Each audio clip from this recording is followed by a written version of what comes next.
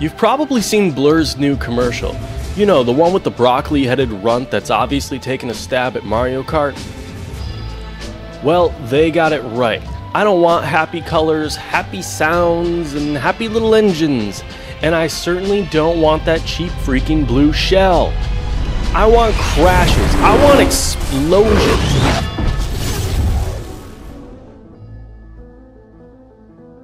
Blur has its own set of unrealistic power-ups to launch up the opposition's muffler, but it takes racing seriously.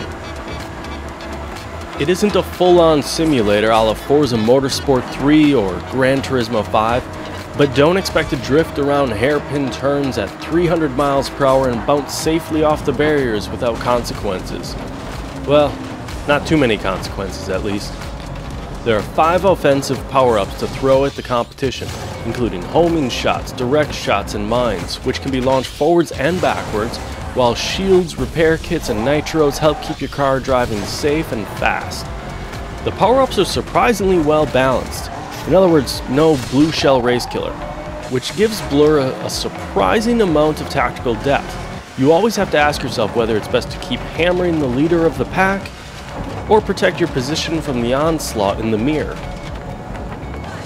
Progressing through the single-player career is unique, but also grossly antagonizing. Here's how it works. You win a race, you get lights, which unlock further races. Get new cars by pleasing the fans with destructive combos, doing fan runs through gates, and fulfilling on-track demands.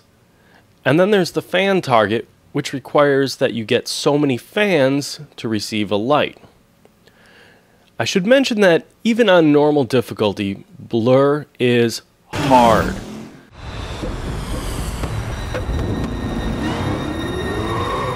So you enter a race, you lose, and you do it again. You lose, and you do it again. Okay, you do that about 10 more times, you get the picture. It's difficult, that's cool, but the problem is none of the completed fan runs through gates, nor the fan targets that you accumulate count unless you come in 3rd or higher. So, if say you missed a gate, but you came in 1st, guess what you get to do yet again? Let's pretend for a moment that I just suck terribly, and you can get 1st every time.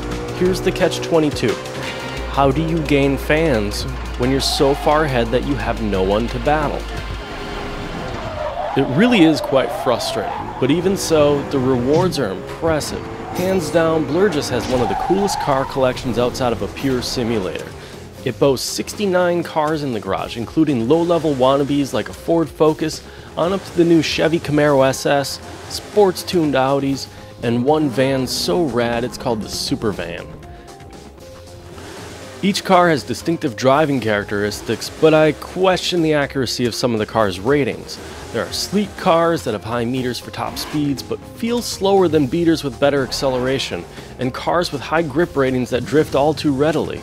It's a minor grievance, but compensating with basic options for adjusting drift versus grip, top speed versus acceleration, and turning tightness would have made this complaint null and void.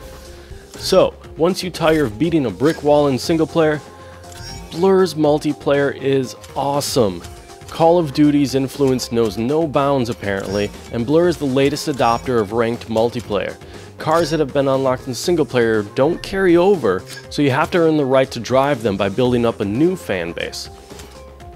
You can also customize a loadout of 3 mods, and there's all sorts of fun toys to play with, like a mod that siphons health from wrecked enemies, and another that keeps you invisible until you use a power-up or take damage.